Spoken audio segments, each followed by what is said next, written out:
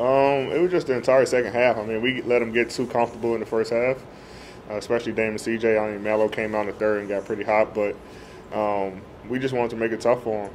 You know, no threes, knowing that late game, that's what they try to do. You know, or hit Melo in the corner for three. So we just try to take that away and make them beat us with twos.